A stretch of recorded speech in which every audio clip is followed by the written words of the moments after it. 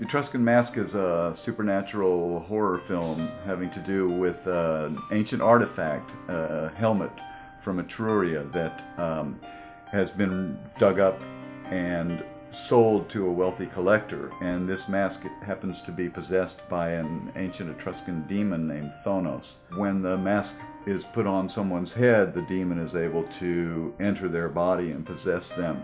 Now, 6 years after it was first discovered, he's used up the body of Samuel Powell, the man who bought the mask in the first place, and now is seeking some new person to possess.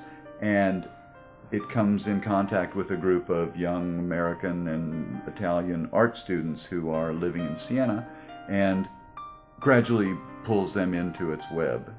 A year and a half ago, I received a phone call from a friend of mine, Roberto Bessi, who's a film producer who actually was a production executive on my very first film, TerrorVision, and had later hired me to direct some episodes of an Italian TV series, Lucky Luke. And Roberto had an idea to do a series of horror films based on history of Italy, or based in some of the most beautiful places of Italy, and felt like that could be a very successful series, and asked me to get involved with the very first one, the Etruscan Mask. Roberto had been in contact with Lattice Zanini, who is one of the owners of Fargo Film here in Torino, and basically put the film together as a production that we could shoot here as an experiment to see if it's possible to continue shooting like this series of horror films. We scouted locations here in Torino and in the nearby cities to double for Siena, because Siena is a very difficult place to shoot.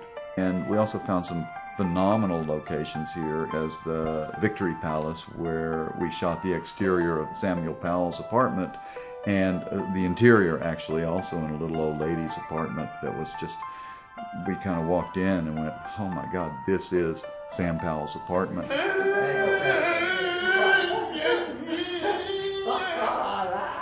I'm gonna have nightmares for a week.